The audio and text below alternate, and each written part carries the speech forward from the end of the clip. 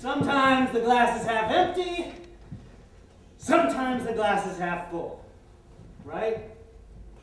You've heard that old saying, sometimes the glass is half empty, sometimes the glass is half full. Well, that's pretty much my philosophy of life.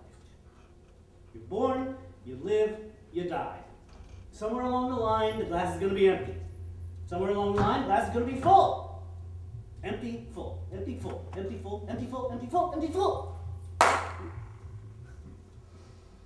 remember when I was a baby, glass was pretty much on the empty side in those days. I was small, I was really little, I was about this big, weighed about 7 pounds. I was naked, I was bald, I was crying. Life was full of challenges in those days. Learn to walk, learn to talk, tie your shoes, wipe your ass, use a spoon, you know, it was like one thing after the next thing after the next thing after the next. I mean, I was a little baby. They just cut me no slack. You know? the next thing is like it's like get out of the house, right? Go to kindergarten, go to high school, go to college. It's the same for everybody, right? Learn to drive, find a love, find a place to live. I mean, it is exhausting, man. But then what happens? Let me tell you what happens. Is one day you find yourself in a store and you're buying a TV set. And all of a sudden you realize that you've made it. You have. You've grown up. You're an adult now. And life is beautiful. And finally, the glass is half full. Here's your TV. Now go home and watch it. But then you have to make it in life. But if you're lucky, you have a little luck, you have a modicum of success, you get to do all these adult things. You get to have a credit card. Here's your credit card. You get to go on vacation getaways. You get to have a barbecue once in a while. You can buy a bigger TV set with a remote control so you have a little power in your life finally. You get to be condescending to people who are younger than you. You get to join the Publishers Clearinghouse contest. And you can subscribe to lots and lots of stuff that you have absolutely no use for. But you might win. So it puts a little hope in your life. But what you really end up with are stacks and stacks of glossy magazines lying around your place that you never ever look at, but they do have these little perfume squares in them that you can tear open and sniff the sweet smell of success and at the same time remain absolutely frustrated. Anyway, you go on like this. You go on for a while, 25, maybe 30 years. Then all of a sudden one day you walk in the bathroom and you look in the mirror. And all of a sudden you realize, wow, my hair is starting to thin. And my stomach's not as flat as it used to be. And my dick isn't as hard as it was. And you know what? From that moment on, for the rest of your life, the only thing you're ever going to really be able to think about is that your hair is thinning and your stomach is flattening and your dick isn't hard! And after that, it just kind of gets worse. You know, it just goes downhill from there. It gets worse and worse and worse until you finally end up mindless and drooling, babbling, sitting in a wheelchair somewhere in some rat trap of a senior citizen's home by the interstate highway where the highlight of your day is waiting for them to serve you the strained peaches. So there you are, sitting in your wheelchair, and you're strapped in so you don't fall out. You're listening to the cars go by on the highway, maybe you're counting the cars. 2001, 2002, 2003. You're waiting for the attendant to bring you your lunch, which you don't really like, but you do like those strained peaches.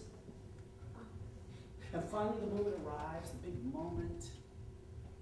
And that first piece of strained peach washes over your dry, old, cracked tongue. And for a few seconds, for that one brief shining moment, life is beautiful again. And everything's great. The sun comes out and the glass is half full. But then, of course, you start choking.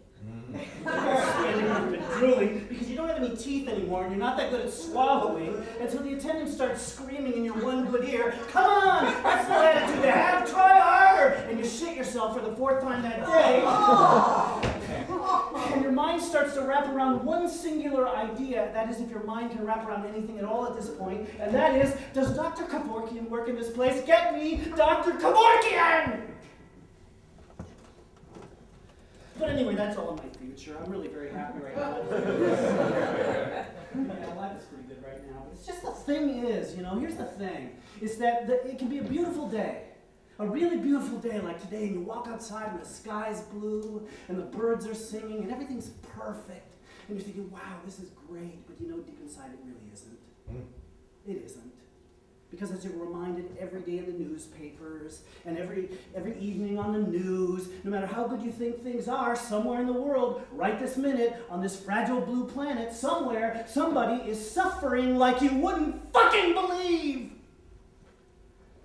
I mean, you could be standing there with your 4-year-old holding hands and looking up at the sky and it's beautiful, but it's not. It's not, because somewhere in Africa, there's a whole sea of starving people. There's this field of human skeletons just rotting to death.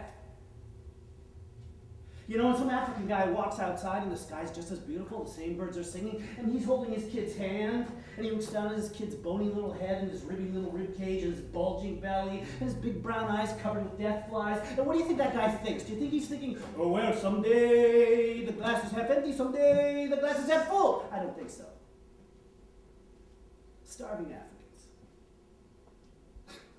Starving Africans, starving Africans, starving Africans, starving Africans. I mean, they ruin everything. Don't get me wrong, I mean, I feel for them, I do. I try to help them, I send them money, I do. But it's just that I can't fix them, you know? I can't fix them. I don't even know where they are, really. Do you know where they are? I don't know where they are. You don't know where they are. I'll tell you where they are. They're on my TV set every night at 6:30 on Channel 2. I mean, it's depressing. It's confusing. And you know what I do when I get depressed and confused? I go for a drive in my car. I do. I go for a drive, and I drive to the supermarket. I do. I don't know why. I guess it's the environment, you know. I like it. It's bright, it's clean, it's cheery, it's organized, it's air conditioning. You know, I mean, even the name says it all. It's a supermarket. It's like where Superman shops, you know? And that's how I feel when I'm flying down the aisle, pushing my cart, my cape's unfurled behind me, and I grab that bottle of mineral water made from a melting glacier, and I put it in my cart. Hey, only $5 a quart, that's not bad. They have mesquite-flavored charcoal bits.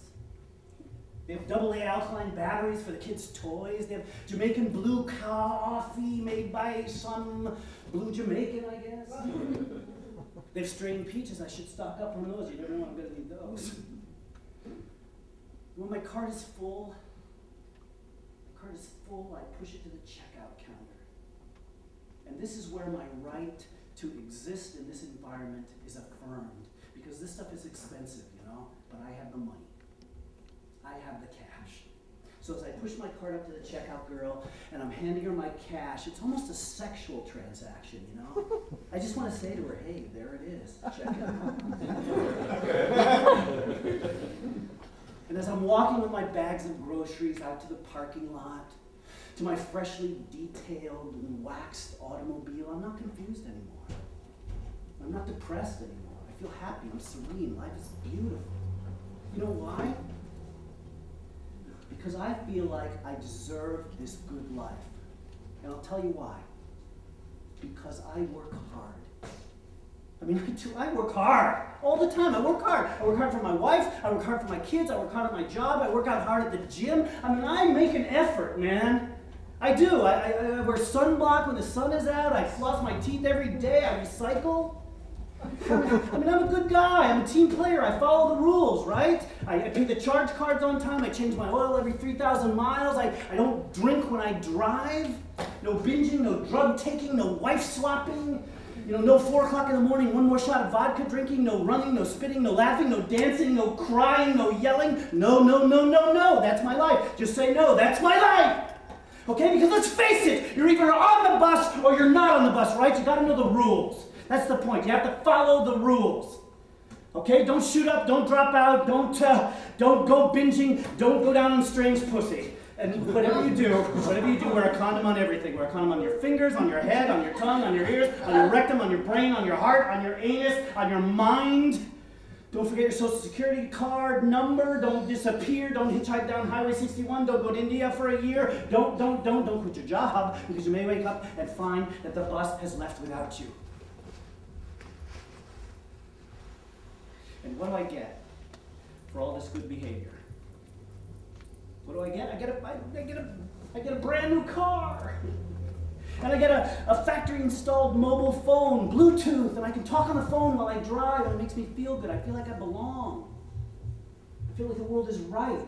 You know, I can babbling along on my phone and pull up at a stoplight, and I'm talking for $3 a minute, but then, of course, I look over, and there's some homeless guy, and he is fishing bottles out of the dumpster at 5 cents a piece. But you know what? That's okay, too.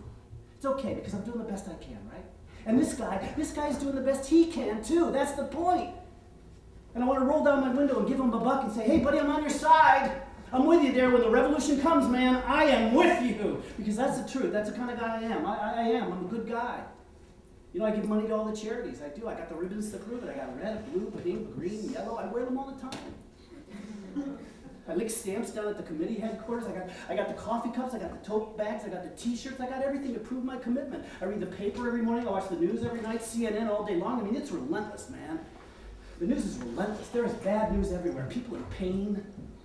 A lot of people in pain on the news. You know, and I feel that pain. That's the thing. I feel the pain. Show me your pain. Show me your pain, and I feel for you. I'm serious. And because I care, because I'm concerned, I feel like not only is my glass half full, I feel like it's overflowing, because it's a glass of life and it's filled with love. You know what I'm saying? And I am filled with love. That's who I am. I'm filled with love. I love everybody. I do. I love my wife. I love my kids. I love all of you people here tonight. Thank you for coming. I love everybody in the world. I love people in Africa, people in Asia, South America, Israel. It's difficult, but I try. Haiti. I love everybody. And if they were all here right now, I'd give them one big group hug. You know? My glass is the glass of life, and it is filled with love. And I drink love from the glass of life, and it washes down my tongue, and it goes down my throat, and it goes into my body, and it feeds my soul. And so I drink it, and I drink it, and I drink it, and I drink it, and I drink it till my bladder gets full, and then I have to pee. And then when I pee love. So I'm drinking love, and I'm peeing love, and all of a sudden the guy from the dumpster comes over with an empty bottle and says, hey, dude, I need some help. So I pee in his bottle. I go, hey, it's love. And then the guy from Zaire shows up with an empty can, and he needs help. So the guy from the dumpster pees in his can, and then some guy from the slums in Rio shows up and says, help me, and he pees on him, and we're all peeing, and we're all laughing, we're all drinking, and we're all peeing, and it's all love. And let me tell you something, that is what makes the world go round. I mean, I'm doing the best I can. You know? I mean, in 100 years, I'll just be a bunch of bones in a box. So will you, so will the guy in the dumpster. So what does it matter what I do with my puny little life anyway, right? But let me say one more thing. And I really mean this. While I was here, while I was on this earth, I lived and I loved. I cared and I was concerned. And you know something? That's what I think is important. I am concerned.